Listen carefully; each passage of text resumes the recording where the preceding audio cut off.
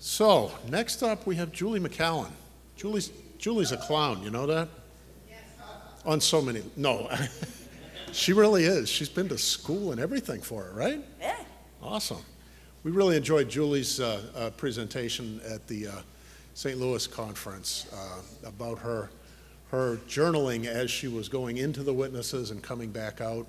Always enjoy hearing Julie speak. She's connected with forwitness.org, and she's been conducting phone studies in the book of Galatians, and she's going to present today on Galatians 101, Defending Justification by Faith.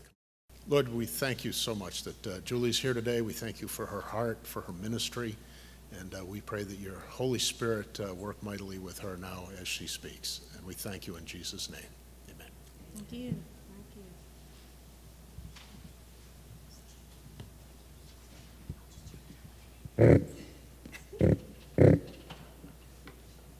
Is this working? I've never used one of these things. Can y'all hear me? All right. Yeah, like Bob said, I was in Missouri and I gave my testimony and get through that. And he talked to me afterwards and he said, oh, you're going to have to share that in Pennsylvania. So I've already shared my testimony in Pennsylvania before. I think that spot's open for somebody else. And I said, I guess if anything, maybe I'd talk on a topic. I didn't consider that was an agreement. I just thought, call me. So about a month ago, I get a call from Bob Anderson that says, what's the title of your talk? I'm like, I'm giving a talk? So Galatians 101, and I'm a bit nervous because I'm up here with no notes at all. They're all just kind of floating around here. And I took a boat ride over to Michigan. That was the start of my trip, and then Amy and I road tripped here. So I was putting together a little audience in, participation thing first. So I'm going to need some volunteers. See, I need the notes. This is a conference called Witnesses Now for Jesus. So this first question is going to be kind of a no-brainer. I just need to know by raise of hands, how many people here really like Jesus? Yeah, so that's good. Now, out of you who have raised your hands, how many would feel comfortable to come up here and help me with something on the stage? So I get a little less hands. Oh, I saw Brian's go up right away. Okay, Brian, come on up. And anyone else? Of course, Ed, but he's a firecracker. How about let's go with a female? Boy, nobody. Of course, Sharon. Okay, we'll have Sharon. Hi. Ta-da. Oh, no, Ed, I didn't say you could come. I said, of course, Ed would. No. That was good. Sorry, Ed. All right, come on up. Yeah, more technical stuff, so. Does it work? No. Okay. Testing. There you go. So what is your name? I'm Brian Pope. Okay, and Brian, you're up here because I asked you a question. Do you really, really like Jesus? And you raised your hand. Is that true? That's true. Okay, that's good, because I need that as a motivation. And you, Sharon, can you say your name? My name is Sharon, and yes, I do. I like Jesus. Okay, we're just going to end it right there. All right. Just give him a hand. All right. Now, many of you know I am from Wisconsin, and there's a reason I asked that question, because I'm going to use these cheeses as motivation, because they really like cheeses. All right. No, they're good. I have them in the refrigerator, really.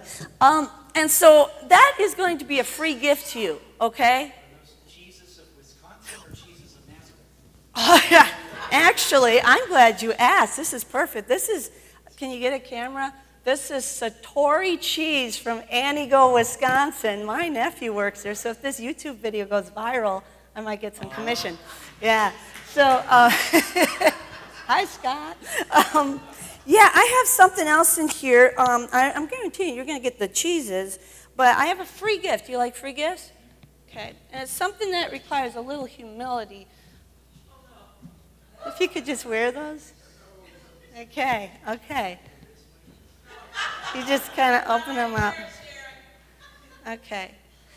So, you're looking good. You're looking good. Yeah, yeah. You know what? How I got those?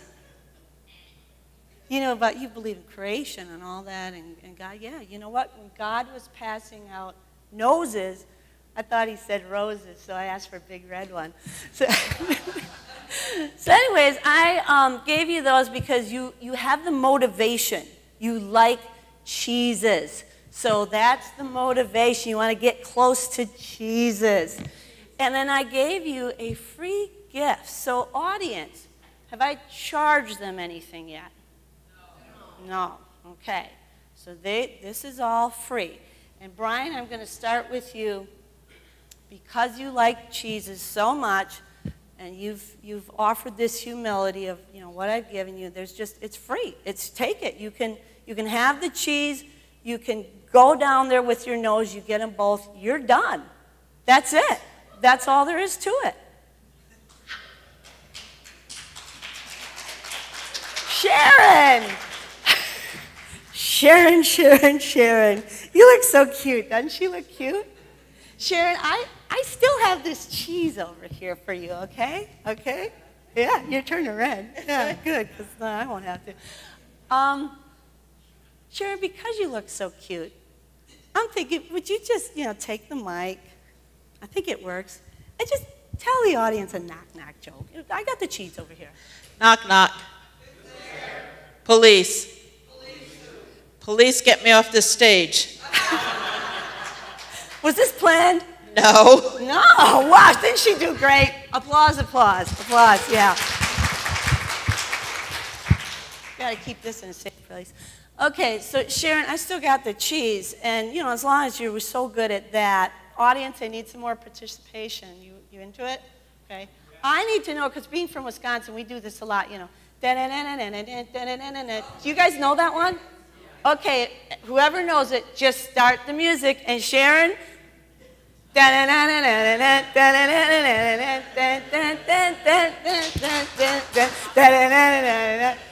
this is all about the book of Galatians, isn't it? Yeah. All right, good. Isn't it good to know this can be on YouTube? There's a reason I picked Sharon. I knew it wouldn't humiliate her too much. Okay, but Sharon, I was thinking, yeah, I still got the cheese over here. Does she still got the same thing I gave to Brian? Yeah, I gave him a nose. She still got her nose. I didn't take it away from him. You just didn't get your cheese yet, but it's over here. Sharon, would you give me $10,000? Nope. You knocked on the doors, and you did the dance, I did. And you can't afford the next thing I'm asking for. Nope. There's a distance between you and this cheese, isn't there? Yes, sure is. Keep that in mind, audience. Okay. You're done. I'm not going to humiliate you anymore. So, but, hey, but I do give you the cheese. Have fun. Thank you. That's right. Oh, Sharon, yeah, wait. I got to give you a hand. Here. There you go. So, well, that's it. I want to sit down now. Okay, there's a reason for that. Now you have a visual with, did Brian and Sharon receive the same thing without charge? Yes. I never once took it away from Sharon, and yet there was a distance between the object of her affection, the cheese. That nose just wasn't good enough. That nose is the gospel, okay? And there are, now I'm getting nervous, people in religion, in Christendom, and even in the Watchtower, who do know the gospel. They have received it, and yet they experience a separation from Jesus, the real Jesus, not the cheeses. And that was my issue. I felt like, what is the deal here? I know sin separates me from God, and I'm trying to be so good, and I have a kind of a basic, I know Jesus died for my sins and stuff. But what had happened was, even after the Watchtower, I had a mentality of something added. Should I give you a knock-knock joke? Should I do the chicken dance for you? Can I give you $10,000? And yet the cheese, I felt the separation grow. And this is why the book of Galatians is so important to me. I was reading, did I forget to? I don't think so. That thing. I was reading Galatians chapter 5, and if you want to open up the book of Galatians, I'm not using PowerPoints. I don't personally agree with that. I like to feel the Bible and get the pages unstuck. Galatians chapter 5, verse 4, said it to me. There it says, you have been severed from Christ, you who are seeking to be justified by law. You've fallen from grace. And that just really hit me. I was like, that's the problem. Because as I read the book, I did not see that Paul was counseling the churches in Galatia with, you've been out drinking and running around or anything. And the issue there was just circumcision. And think about that. It's really not that big a deal. You can keep your gospel. Well, some of you adult men are cringing, but it's really not that big deal. And it's just kind of like a knock-knock joke. It's not that big deal. But, she's got a sincerity that she wanted the cheese, and I gave her the free gift, so I let her keep the free gift, and yet I kept pulling it away from her. So when I understood that, I was very excited because, I repented. And all the tools dropped out of my hands. You guys, and we were talking about this morning, like, when I'm in worship, I'm always remembering that moment that I got it, that the tools dropped out of my hands, that I didn't have to do the hammering, that God had done it for me, and that all that was left was worship. That was an amazing moment. And because that's my experience, I think that's why I want to give that away. And the thing is, when Brian left the stage, he has a simple message to give away. I got the cheese. I got the gospel. It's just, there's nothing complicating it in between.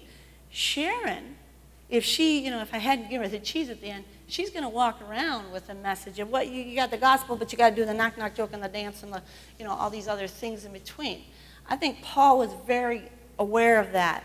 That's why he didn't mess around in the book of Galatians. Like, that's okay, go ahead and get circumcised. No, he goes, you get circumcised, you're going to add all these other things. That's really going to mess up the message, And that's what we fell into as Jehovah's Witnesses. We may have even had an element of the gospel, as Rob had just brought out, that there are Jehovah's Witnesses who do know it. But things have been added. So what happened with me after that, I had loved teaching as a Jehovah's Witness. I'm the witness that loved going door to door, loved conducting Bible studies. So it really hurt when I wasn't a witness, like, what do I do with this, And it was amazing how when God restored me and corrected that message, do not add works to my grace. Yeah. Once he restored that's the right message, Julie, it was immediate, the teaching, because I got excited and wrote to Cletus, who was the pastor who took the time to help me through email. And I wrote to him all this stuff about, wow, the book of Galatians opened up to me, and I repented and all this stuff, and I felt his grace. And what he had read in that letter, he said, I have a question for you, and I won't do this, I'm getting permission from you, but boy, the things you wrote, it's not just Jehovah's Witnesses that need to hear this. It's the Church of Christ. It's the Baptists. It's the Lutherans. It's, he named off, he says, there's so many people, and he's a pastor, he said, there's so many people in church that don't know grace the way you explained it there. And he said, do you mind if I share your letter with a small group of people this Sunday? I was like, wow, and I didn't even have to be there. And it's like, so that's how I began ministry, I guess.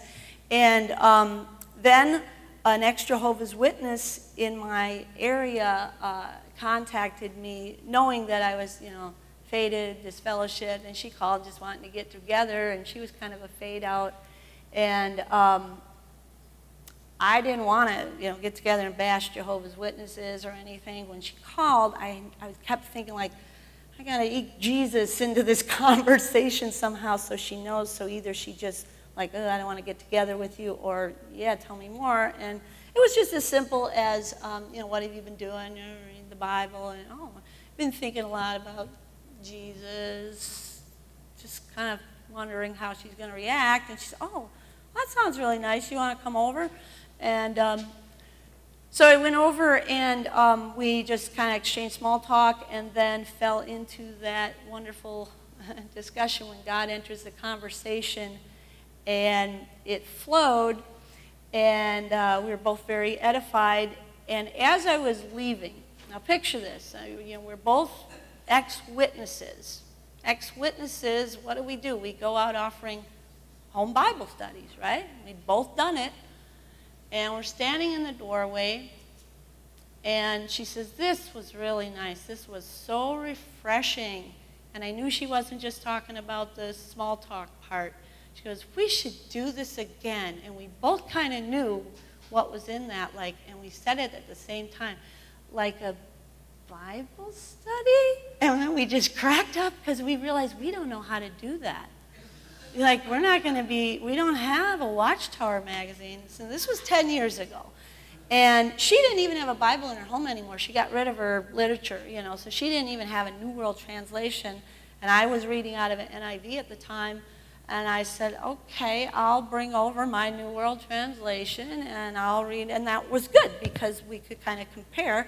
And so we started in the book of Galatians, because that's where really my start was, because that's where God led me to repent of that works mentality.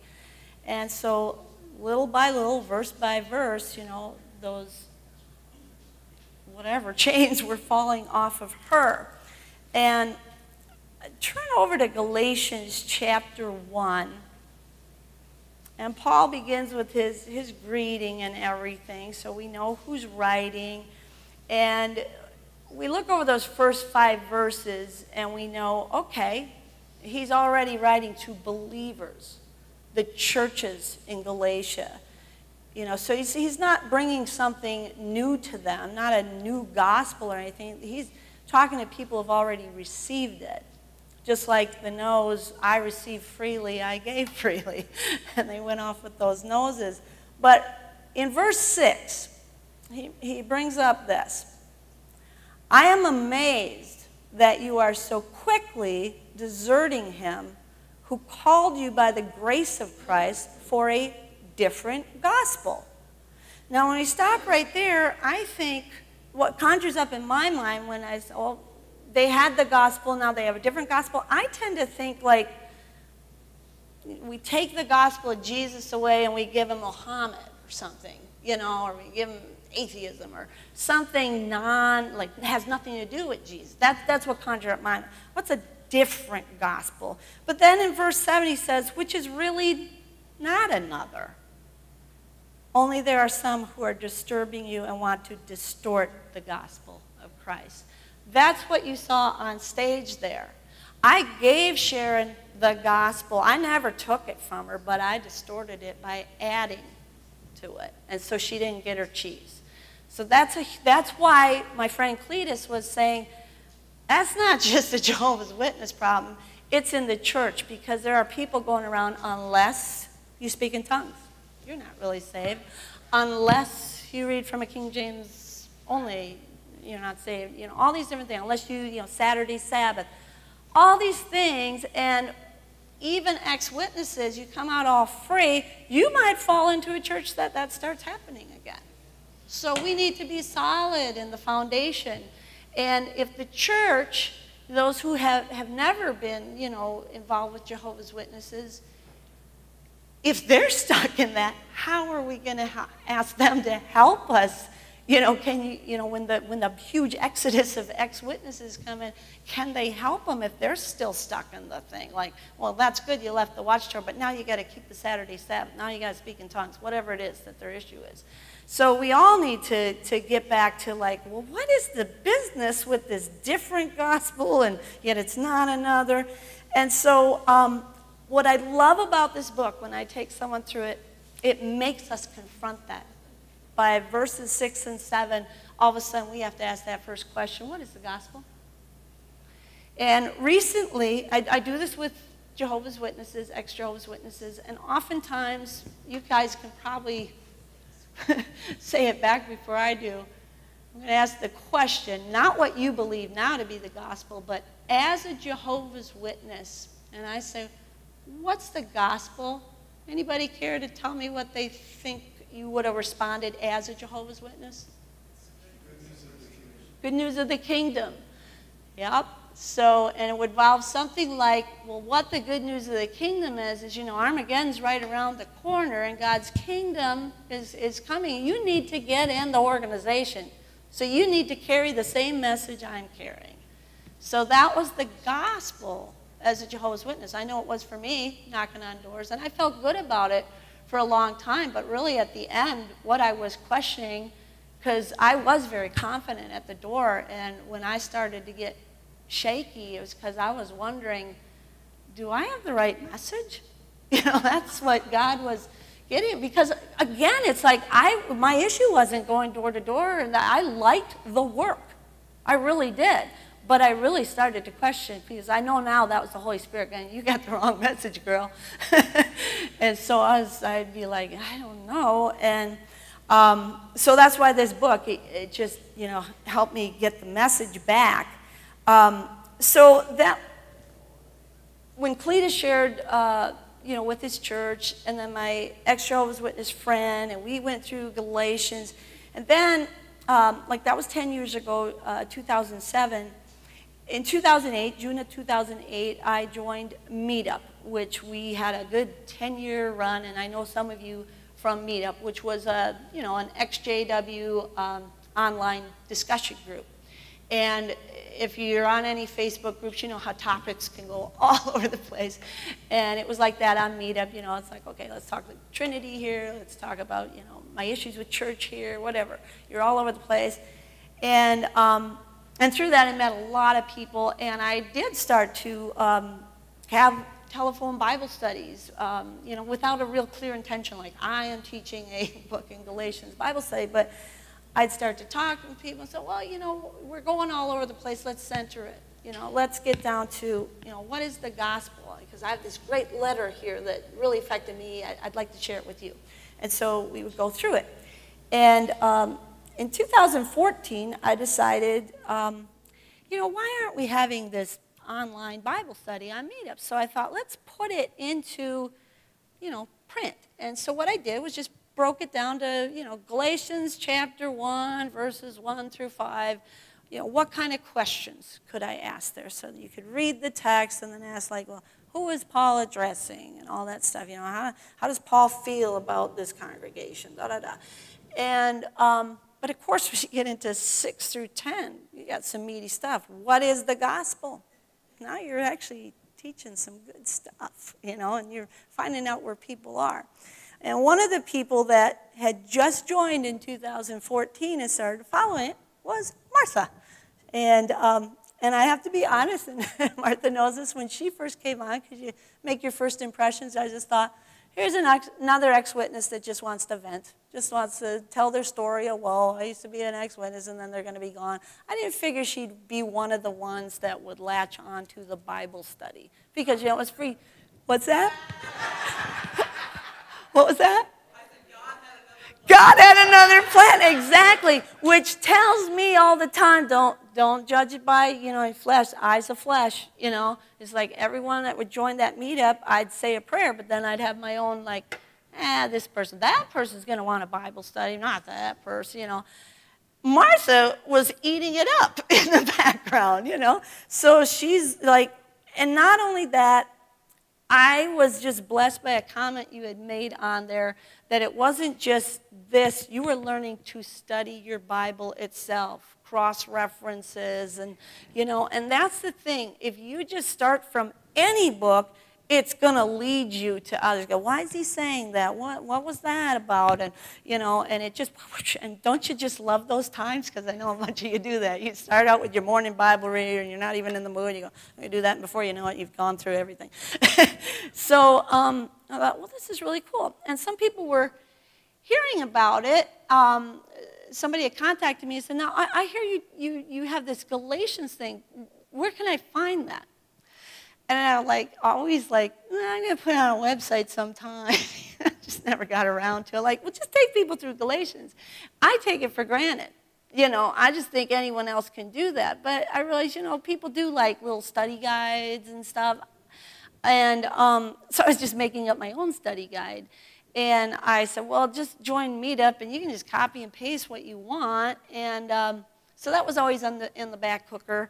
Well, now we've ended Meetup, so I'm no longer as busy, greeting new people as they come on and, and getting in all these different discussions. And Christy Darlington says, okay, so, we're not going to have you running the Meetup now. We want you to stay on the team. What do you want to do? And I said, well, I've been doing these phone Bible studies. I've been talking to everybody all over the place. I just let them know, hey, you want to study in Galatians? So I'm still doing the witness thing. Would you like a free home Bible study? Because I liked that, That was part of me, And so I've studied with ex-witnesses, and it's amazing how powerful this book is, because I don't think it's the best book to take someone who hasn't had a, church background, it's probably not the best book. But for somebody who, they've been oppressed by religion, this is what's going on in this book. You've got the church of Galatia being harassed by these Judaizers who, now well, that's okay. We'll let you keep your Jesus thing, but you got to get circumcised. And Paul saw what was coming. Oh, you get circumcised, now it's going to be the dietary laws. Before you know it, you're basically a Jew again. So yeah, I saw ex-witnesses coming to life because of what the Spirit caused Paul to write here. And so that's what I do. And that's part of why I'm here is I want to promote that, even though I don't have a PowerPoint, but I'm going to ask Sylvan to put the website on there. But on forwitness.org, if you just type in Galatians 101 after the slash, you'll find what we're building. It's not done yet. I don't have all the chapters up there yet, but there's enough to look at. And so we're tweaking it. But and the reason for that is not just for an XJW who comes on and says, oh, maybe I can learn from this. It's also the Christian who has that heart but just doesn't quite know where to start. Then it's a suggestion. Start them out in the book of Galatians and give them a little tool. And it's not like you have to follow it all, but it's a place to start. But also because I have a real passion for the church. And I'm realizing, what are the problems? You cannot just go into the church and say, let's reach out to Jehovah's Witnesses. Because there's a lot of intimidation with that. And think of it. I mean, if someone said reach out to Muslims, I have not studied that faith. I don't know all the ins and outs. I mean, I'm intimidated by that. And so I realize that about the church. But again, it's like if the church has their foundation straight and you ask a Christian, could you, how would you explain the gospel? And you find out that there's a lot of Christians that can't. A lot of Christians talk about their church lifestyle. That's what a lot of people have actually come into. And that's good and bad. And even when the church I'm at right now, I'm teaching a class on Galatians. When I went to the class orientation, for leaders, it's not a bad thing, but it was just subtle enough to me, that's not my reason. It was all about, well, people want to be in small groups because you want to meet people and you want to make friends, and hey, there's nothing wrong with that. But I kind of go at the opposite. I'm like, I have a lot of friends, and I realize, how did we get close? Because we had a Bible study, And we're founded in the gospel. We know what we're talking about when we talk about our Jesus. And it's like, I realize the church has grown a lot of times based on lifestyles. We invite people to the church, and it's a lovely worship service, and it's a nice, there's things going on. It's like, how is it that these people, when I ask them what the gospel is, they really don't quite know how to respond, So an experience I had recently, two people that were in this class, a married couple, and the husband had studied with Jehovah's Witnesses at one time. And the wife had a Catholic background, and so she admitted, I don't really know my Bible very well, and that's why she was very interested in the class. But what she did have was a lot of faith, because when her husband started to study the Bible with Jehovah's Witnesses, she knew something was wrong. And she had gone and asked for prayer, and he didn't proceed to get baptized, so that's good. But here they are both at this church, and we're studying this, and right away I said, so how would you explain the gospel? And she just gave me a blank stare. And I said, that's okay, I understand. And I said, let's go to 1 Corinthians chapter 15, And so if you want to turn there, and I'm sure many of you know this, but 1 Corinthians 15 I think is the most succinct. It just comes right out and says it. 1 Corinthians chapter 15, the first 4 verses. And Paul is writing this. He says, now I make known to you, brethren, the gospel which I preached to you, which also you received, in which you also stand, by which also you are saved, if you hold fast the word which I preached to you, unless you believed in vain. For I delivered unto you, we know he received the gospel, he passed it on to them, by this they're saved. What is the gospel? Here it is. Here's what I delivered to you. As of first importance, what I also received, that Christ died for our sins according to the Scriptures, and that he was buried, and that he was raised, and on the third day according to the Scriptures. That's just like, and that gets you in that zone of being able to talk about that. What's that mean to you? What did that mean to the Jews at the time? What did that mean to those Gentiles at that time? What does it mean to you in this day? Is this just a history lesson? And next week, that we had already talked a lot about the gospel and kind of did a repeat. Okay, remember what we talked about last week? What's the gospel? She said, oh yeah, she says, and she was excited. That's that. It's simple, And as we were talking, she brought out her husband. I kind of got in the middle of a little bit of a marital spat there. She goes, well, yeah, and your friend started telling you about that Sabbath thing. And I'm sitting there, and he goes, well, yeah, he knows his Bible.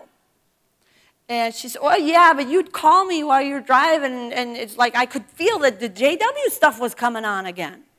But it wasn't the JW stuff. It was a new thing. It was you got to keep that Sabbath. You can't work on Saturday. You got to worship on Saturday.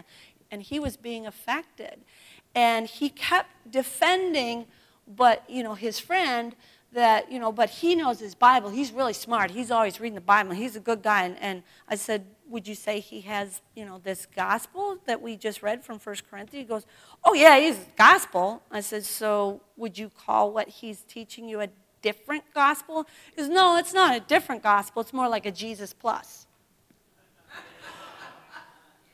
And in that short time, his wife, who had the first class, said, I don't know the Bible, and, that's okay, we're going to learn it here. I would look at her as someone like a pretty ill-equipped Christian, but she got faith.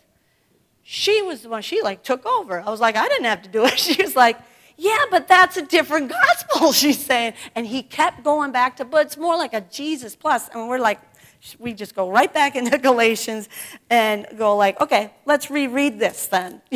What did Paul call it? And we were centering on verse 6 and 7 there. I am amazed that you are so quickly deserting him who called you by the grace of Christ for a different gospel.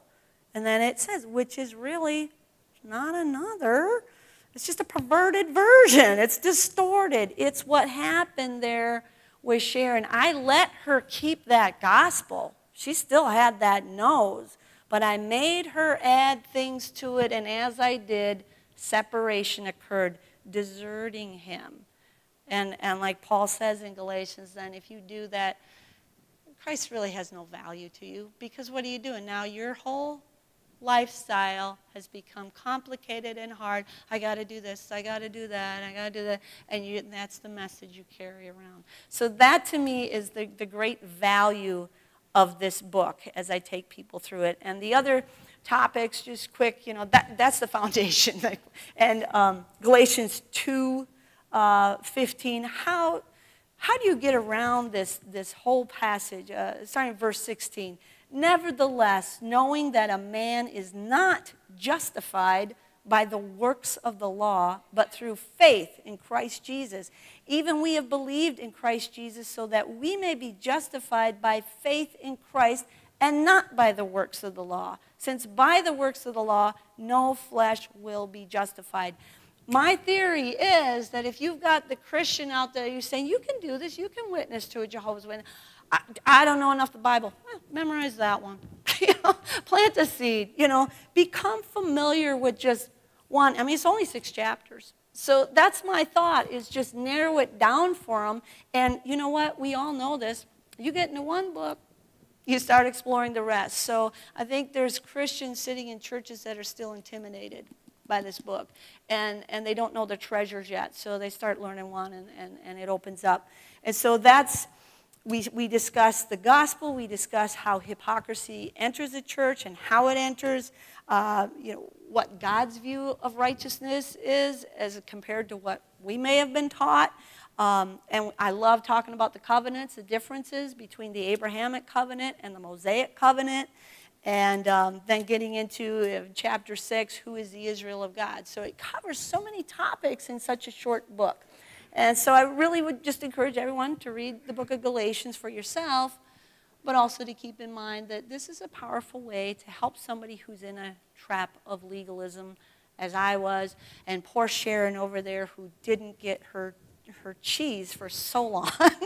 So I thank you for listening, and I hope that you will check out the Galatians 101 as we build it on forwitness.org. Thank you.